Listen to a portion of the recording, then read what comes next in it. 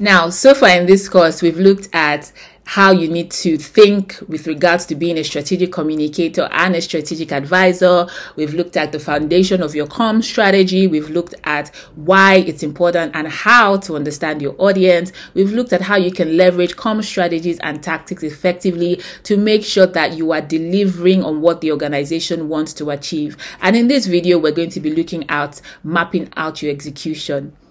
Do you know that you need to think about execution right from the very beginning? So what typically happens is you spend all the time, the energy, creative juices, you create this amazing comms plan, you have this great strategy, it's finally approved, and then you're like, okay, we need sales to, come on board for us to implement. We need legal team, we need the tech team.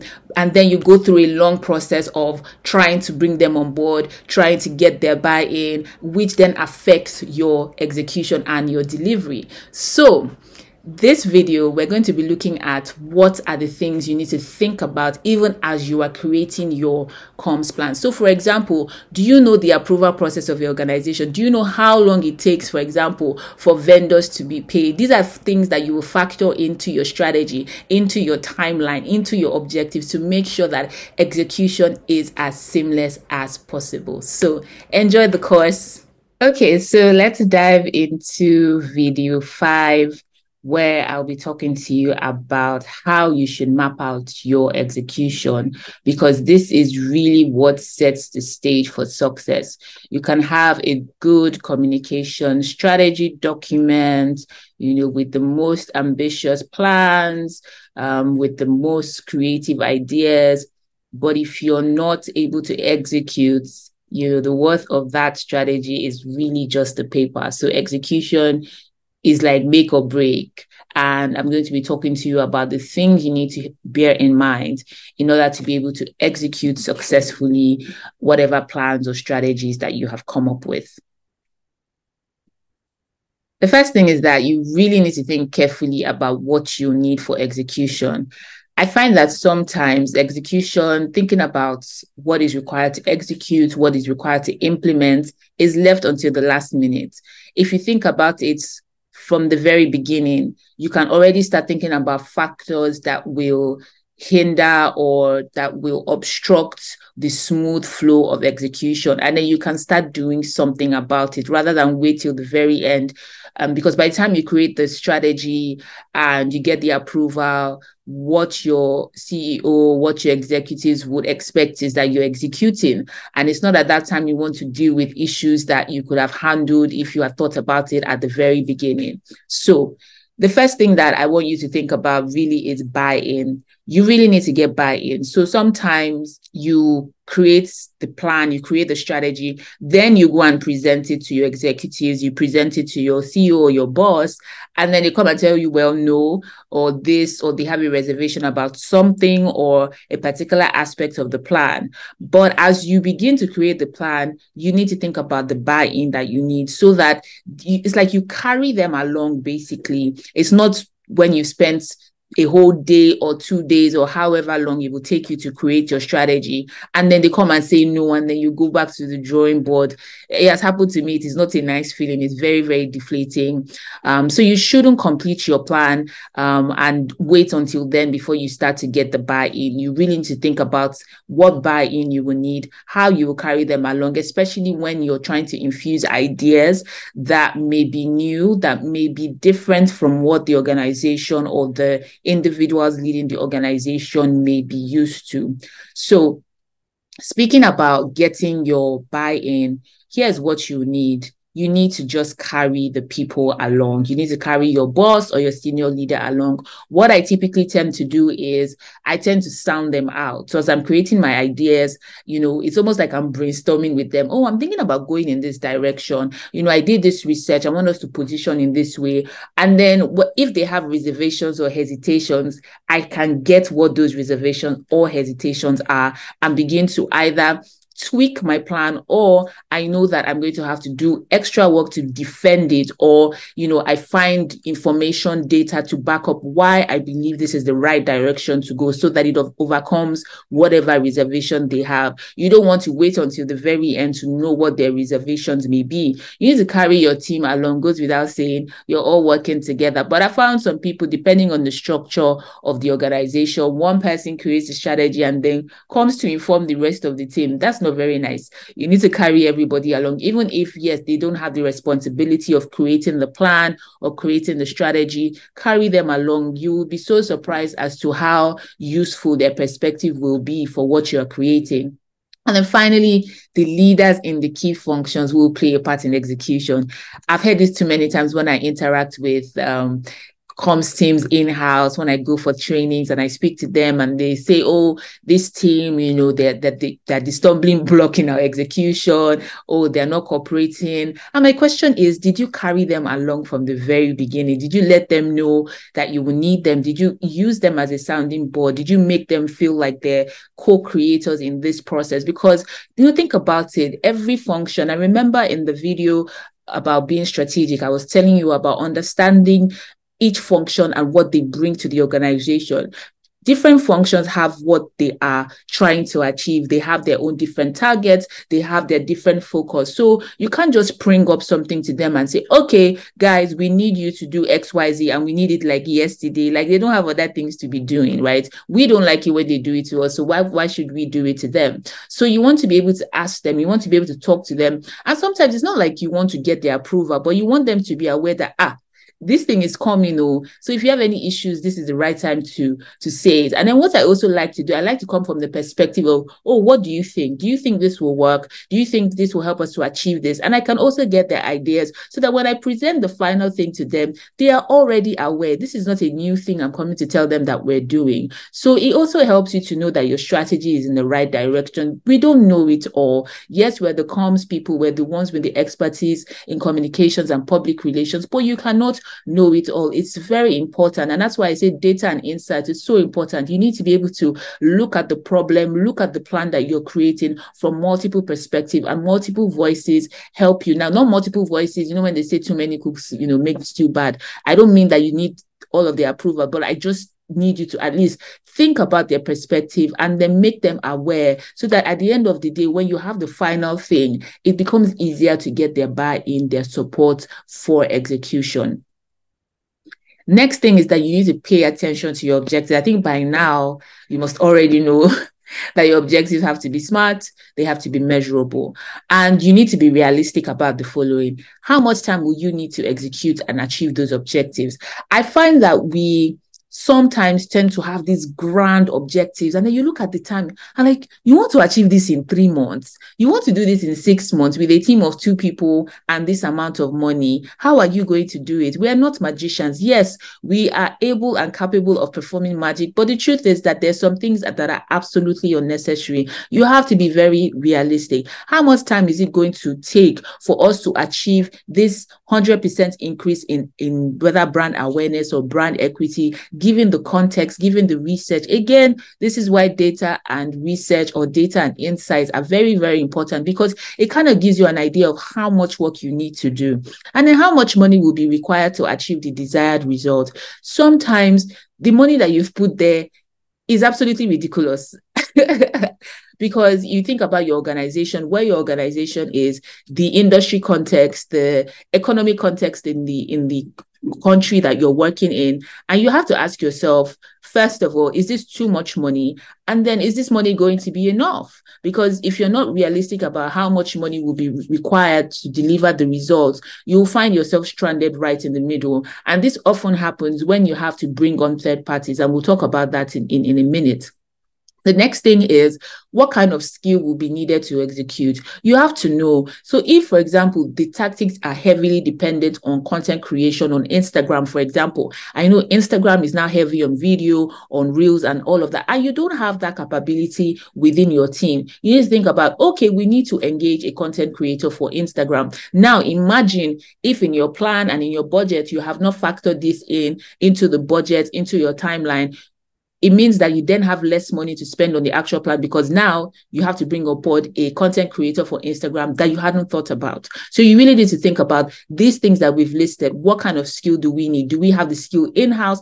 And who do we need to bring on board? And that leads me to my final point. What vendors and other third parties will need to contribute to execution? Graphic designers, event planners, video editors. You need to think about who you need, the third party resources, the vendors, if you're doing an event, catering and all of that, because most of the times it is you as the comms person that will execute the event. If you're announcing a new product, if you're doing a press conference, you need to think about it and you need to factor all of this into your cost and into your timeline.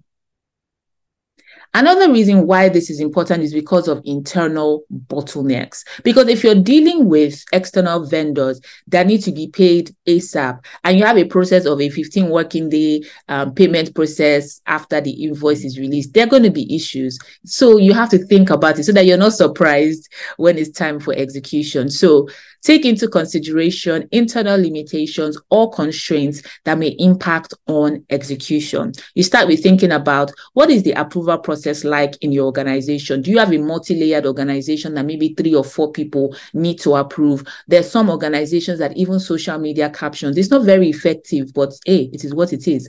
Social media captions need to be seen by 2 people. Sometimes your content calendar needs to be approved. You don't have like full creative freedom. You need to think about this because this is going to impact on your timeline. So imagine you want to do a social media campaign. You've told yourself you have 2 months, but then you need to wait 2 weeks for a content calendar to be approved. And then after that, captions will be approved. That's just going to throw off your timeline. That may even make your campaign irrelevant. If it's something that is tied to a subject matter or issue that is timely, you need to think about it right from the beginning. And what you need to do, if in a situation where you need to act urgently or act fast, but your organization has so many layers of approval, you need to start raising these things up as you present your strategy, that for us to do this and do this effectively, we need to collapse our approval process. We need 1 key point person, not 4 people, so that we can execute. Because if we miss this window and time frame, our plan, our campaign is going to be redundant. So again, when you're now presenting your strategy, because you have thought about it ahead and not at the point of execution, you can start advocating for what you will need to make sure that your execution is successful and is seamless. Next is, how soon and when will funds be dispersed for implementation? Like the example that I said, some vendors may need money immediately. Are you going to tell them to wait 30 working days? So people that engage advertising agencies, or organizations that engage advertising agencies, for example, they're used to it. They know that money comes after 30 working days, but it doesn't work for everyone. It will not work for your influencers, for your example. So you need to know, so that you're already telling accounts that, we have this process. How can we speed it up? What can we do in this particular scenario? When should invoices be coming in so that money comes out by this time? These things can really make your execution very, very frustrating and affect the effectiveness of the strategy that you've created. Next is, who needs to be informed of what and by when? Don't surprise people. Like I always say, you must carry people along. You can't just go to the tech team and say, we need this today. We need this like yesterday. I hate when I hear things like, I need it like yesterday. I'm like, do you think I'm just here doing nothing? So who needs to be informed of what? Do you need approvals? If you want to do, for example, you want to organize a charity walk in your county or in your city, what are the approvals that you need? Who do you need to reach out to? Do you need to write letters to the local government? You need to think about that internally. Who needs to be informed? Marketing, what do they, if marketing is separate from communications, what do you need to tell them? Do salespeople need to be informed? We want to do an event, for example, and security in our facilities very, very tight. Maybe we want to do like a walkthrough tour of our building, but we have a very, very tight security. I need to speak to the operations manager or the head of operations to say, this is what we want to do. But you need to think about those things. Who do we need to tell? What do we need to do? It's not at the last minute. I'm just repeating it again because it's very frustrating when these things come up and you could have easily anticipated them before you started executing? Will you need to do any prior briefing, and how will this be done? Who will you need to brief? This will be dependent on the communication activity that you're doing. So if there's an event happening internally, we're bringing external stakeholders. Who are the people that we need to brief so that they know, you need to be on the best behavior, or we need to do this needs to be clean, this needs to be, that way. Who do you need to brief, and how will this be done? Finally, it is important for you to always think ahead. You need to do 10 steps ahead. Yes, there are things that you're not going to be able to foresee, but if you at least make that attempt to think ahead, you'll be able to develop possible solutions to deal with possible problems that may arise. So you need to think about what could go wrong. Like, you want to plan a press conference. What happens if the press don't show up? What happens if the press show up late? You want to do a product review. What happens if, for example, people come or the demo doesn't go as planned? If you're in Nigeria, power goes out. You need to be able to think about those things. What could go wrong, and have options for those scenarios. So if X happens, we will do A, we will do B, we will do C. So if power goes out, we have an inverter, there is a generator, or we're going to go into this so that we will solve the power problem. You need to think about what could possibly go wrong. And for every activity in your plan, every tactic, there's something that can go wrong. What if one day, if it's very dependent on Instagram, for example, Instagram goes down, and it has happened. Instagram and WhatsApp have gone down on the day of your launch. Instagram goes down. What's going to happen? What is our plan B? You need to think ahead about these things.